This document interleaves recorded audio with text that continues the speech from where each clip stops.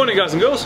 Today we're going to be talking about a species that you don't really get up here by our side, but it is very popular in the Cape, very popular with the competitive anglers as well, because they get a lot of points from them due to their weight.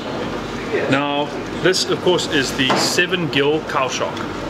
Now in South Africa and in Southern Africa itself you get about 4 different cow shark species, but the only one we really catch or really important to us in terms of conventional angling is the 7 gill cow shark. Now that is Notorhyncus Cepedianus is the scientific name. So in case you're looking, the shark itself is quite a robust shark, almost cartoon-like in looking. It's quite an interesting looking shark.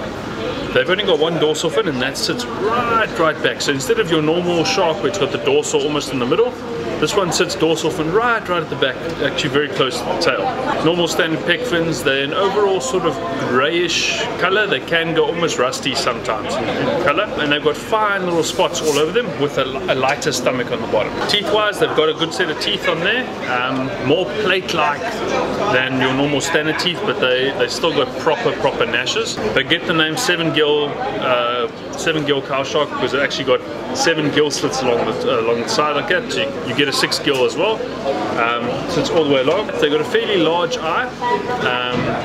I say fairly large, for their size it's actually quite a small eye, but because they do grow fairly large you can get bigger. Anyway, maturity wise, they mature, the females around about 2 meters, the males a little bit less than that. As always, the males normally mature a bit quicker. They can actually get to over 3 meters in length and like 180 kilos, but you're normally catching them about 60 kilos and under. It's normally that sort of smaller, feistier size. The one very interesting thing about them is they have huge litters.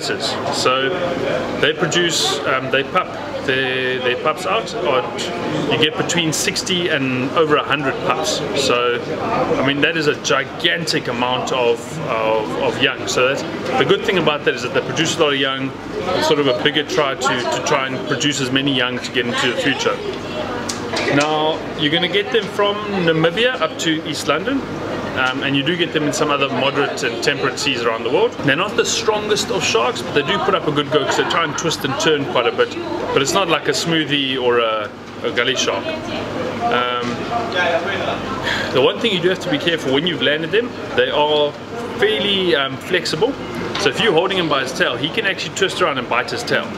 So you do need to be very careful, and he will, if you walk around him like that, he actually follows you with his eye as you walk like that, which is kind of cool but also creepy at the same time.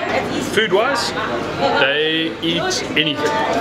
They even scavenge on whale and seal meat. Often down there you're going to get them, when the seals and whales die, they're going to sit on the bottom and rot away, and he'll come and he'll happily eat away some of that meat. Otherwise, yeah, fish, any of the fish you're going to get there, crustaceans, octopus, mussels, any of that stuff he will eat.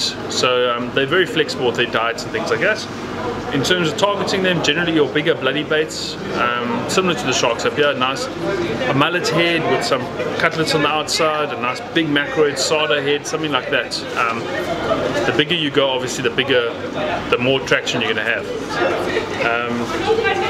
But yeah, it's a shark you're going to find in the kelp forests, along the ledges, things like that.